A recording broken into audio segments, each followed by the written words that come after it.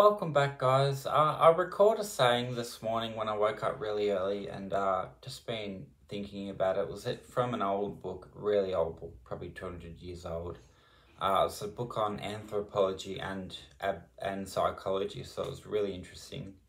And it basically described good people feeling bad, and it said the phrase that the blues ain't nothing but a good man or woman feeling bad.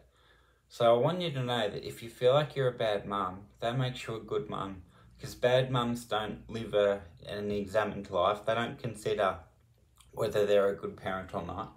So if you think you're a bad mum or a bad father, you're actually a good father. You're actually a really good parent because you're really living in the examined life.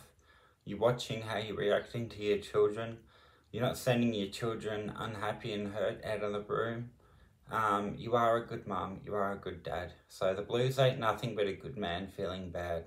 Thanks, guys.